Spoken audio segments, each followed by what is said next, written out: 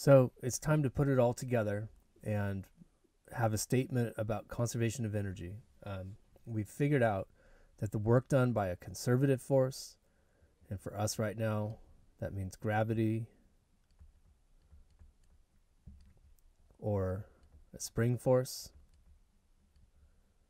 The work done by a conservative force is the negative of the change in potential energy. And so for gravity, the potential energy function was mg times the y coordinate. And for a spring, the potential energy function was 1/2 kx squared, where x is the displacement from the natural length of the spring. One additional thing I want to point out is that the work done by these conservative forces is totally independent of the path that the object takes. And that's what makes it actually useful to define these potential energy functions in the first place. So all I need is an initial and final y coordinate, and I've got the work done by gravity, and it doesn't matter how complex the path is. And the same is true for a spring. Just give me an initial and final compression or stretch, and I can tell you the difference in potential energy and therefore how much work the spring has done.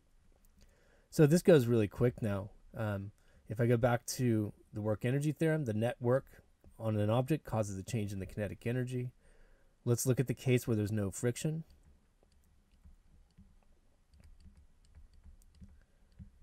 In other words, I only have conservative forces acting. Then I'll start with net work. Gives me a change in kinetic energy. And I'll say if there's only conservative forces acting, then the net work is just the work done by the conservative forces. And then I could write down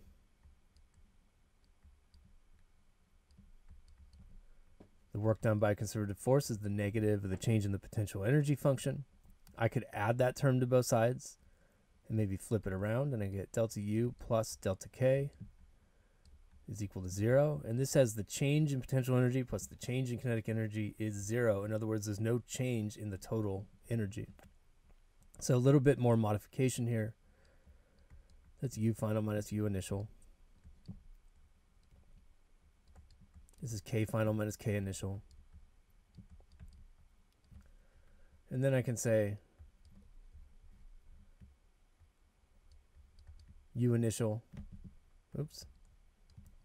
plus K initial, just moving those terms to one side of the equation, has to be equal to U final plus K final. So if I take the potential energy and the kinetic energy together and add them, I'm going to have the exact same number in the initial state as I do in the final state. And what I could do is define a new term, E, and call it the total mechanical energy. And it's just the potential plus the kinetic.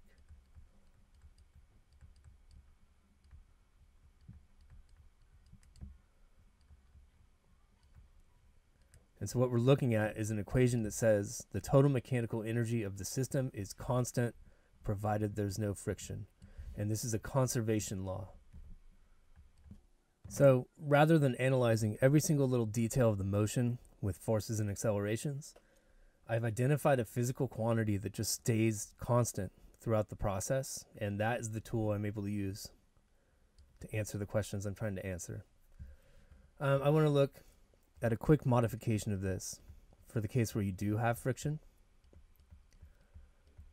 So how do you use conservation of energy if you have a non-conservative force acting?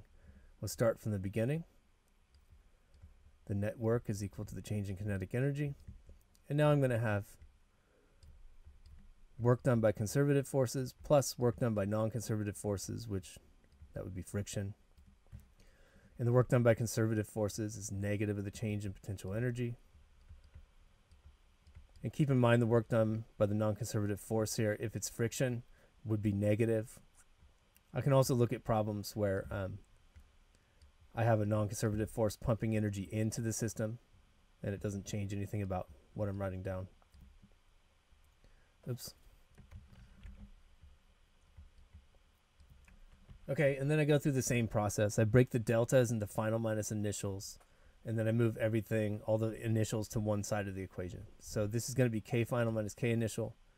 This is U final minus U initial, and I'm going to move the initials to the left-hand side, and I have work non-conservative plus U initial plus K initial equals U final plus K final. And so it's just a little generalization of conservation of energy, where the work by non-conservative forces plus the initial mechanical energy is equal to the final mechanical energy. So you can think to yourself, what this is saying in the context of friction is that I would start with some initial amount of energy, and then this tells you how much energy is deleted by friction, and that, of course, is equal to the final total energy. All right, so now we're going to get into problem solving with this new conservation law. And I do want to point out before I wrap up this video that while energy methods are very powerful, because they allow you to skip all the details of the path of an object, because these are path independent forces, the weakness of this method is that we're always just comparing an initial state to a final state, and we don't get all the details that are in between. So there is a trade-off there.